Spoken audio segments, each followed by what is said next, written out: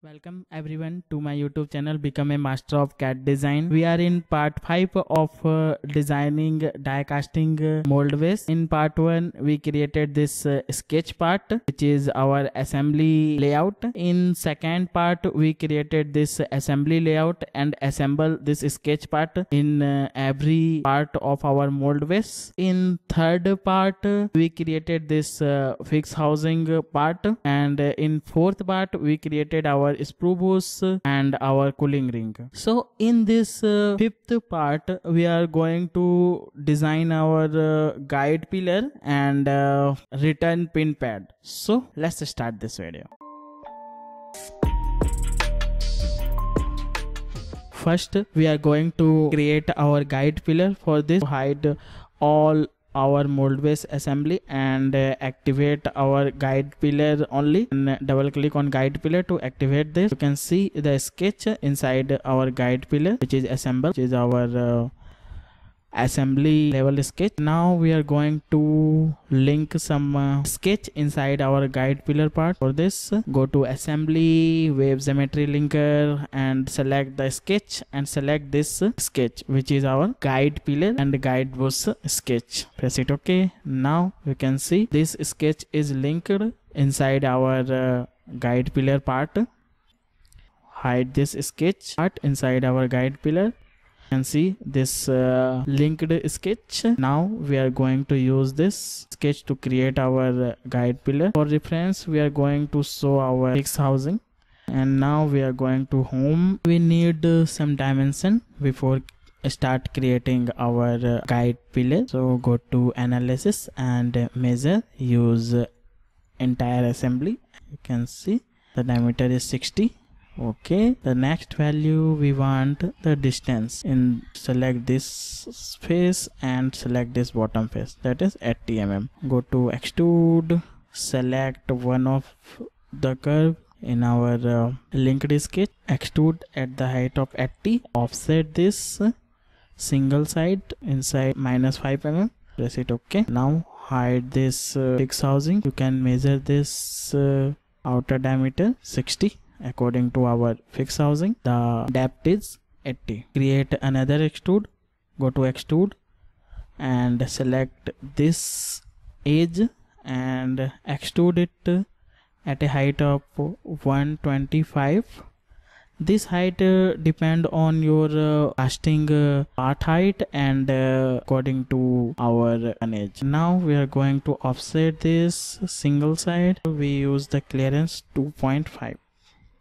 Okay, and we use unite, which is automatically selected, and body is automatically selected. Press it OK. Now we are going to hide this link sketch, add some clearance. For this, go to extrude, select this bottom edge and extrude it in the different direction at 15 mm. And for this we are going to use subtract, but we use two side offset, and we use starting offset is 0 and end offset is 0.5. so the dip between this top diameter to this is 0.5 per side. Press it OK. We are going to add some chamfer on bottom. We use chamfer the size of 3. Okay, press it OK. And after that we are going to create a threaded hole, which is M12, and select base point of our guide pillar. We select M12. Our thread depth is 25 and the hole depth is 30, and we are going to subtract this. Press it OK. Now we are going to add some radius on that. Here we add the radius 1.5 mm. Press it OK. We also need to add some chamfer here. We use offset and angle for this, and the distance we use 10 mm and the angle is 15 is OK, and press it OK. Add some radius of 3 mm. press it OK. Add some more radius here, maybe increase 5 mm, press it OK. Now we are going to add some groove inside our pillar. We are going to use intersection curve. Go to intersection curve, use the filter single face and select this face, and now select specify plane and select this plane. We are going to use this at a distance, and we are going to use the distance maybe 15. It's maybe change according to standard, and press it OK. Next we are going to use tube to sweep this. Okay, you can find this tube inside more, and here tube inside sweep section, and select this. We are going to increase the outer diameter, which is 2 mm, and press it apply. Okay, now we are going to pattern this. For this, go to home, more, and here you can find inside copy pattern geometry. Select this and select this object and select this direction, and we use the pitch distance 15 and number of count we use 7. You can also increase if your pillar length is longer than this size. If you want this pitch distance less, you can also use, but we are going to use 15 and 7. Press it OK.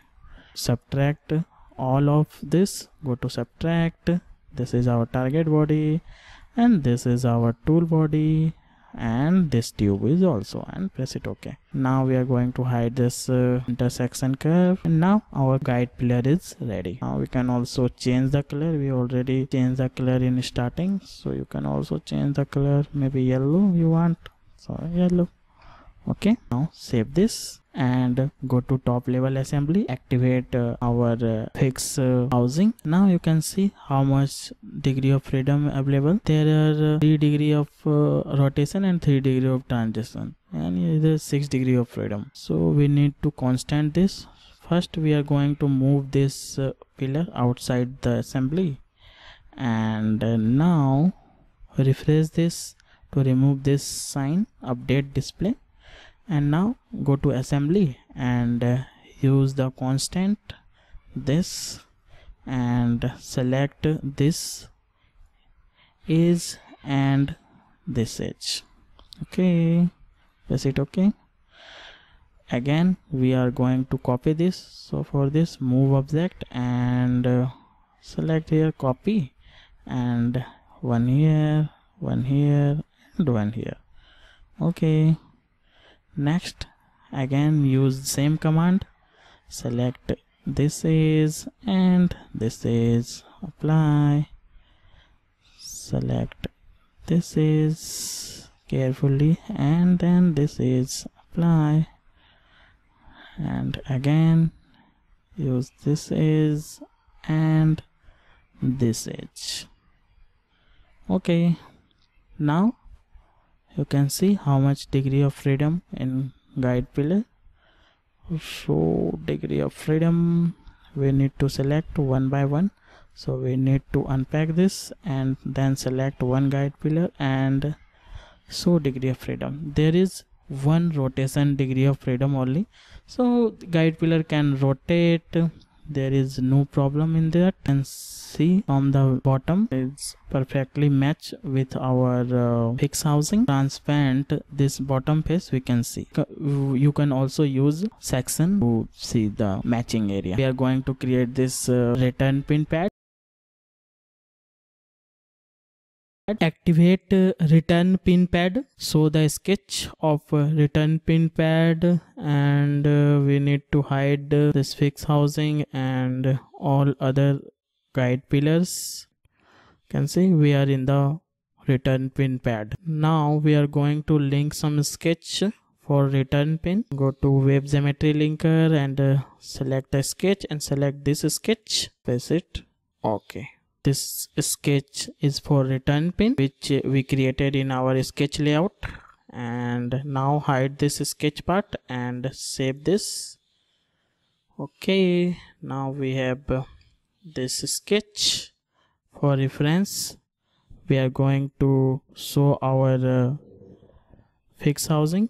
Now we are going to extrude this sketch, select one of sketch, and we are going to offset this single side, which is 2.5 mm big than our diameter of return pin, and this height is works 30 mm, so use 30.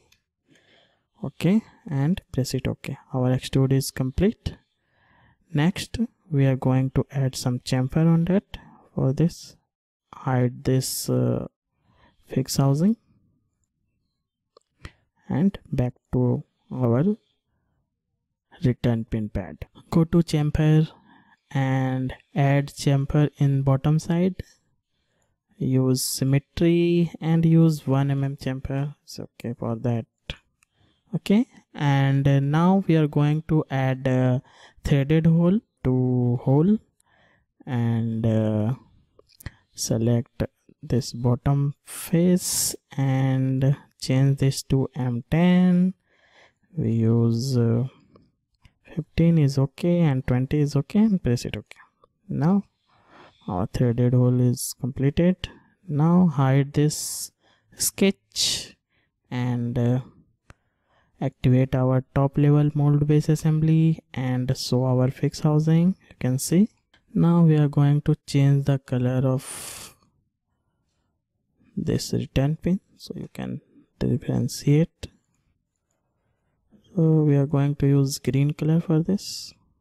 Okay, now you can see it is perfectly matched with our fixed housing, but you can see degree of freedom. There are 3 rotation and 3 transactional degree of freedom, so we need to constant this. So first we are going to move this away from our assembly, and then update our display, and then go to assembly and assembly constant and use this constant, and we are going to select this bottom chamfer edge and select this bottom edge. Okay, you can see this is going to be 0.5 up. You can see, select the vector and object, this object and this object. This is 0.5 because you can see this we use 29.5 for this subtract in our fixed housing, so this return pin pad can go 0.5 up. Now we are going to copy this move object, and we are going to copy this 1, 2 and 3, and same process we are going to use for constant this. Select the bottom edge and constant this with bottom edge. Okay, repeat this process. Select the bottom edge and select this bottom edge and apply. Repeat this process. Select the bottom edge and select this bottom edge. Press it OK. Okay, now show our guide pillar, and you can also pick this, so you can activate all 4 by single click. If you have any comment or questions related to die casting die design, please comment below, and if you like this video, please press the like button, and if you are new in our channel, please subscribe to our channel. Thank you for watching.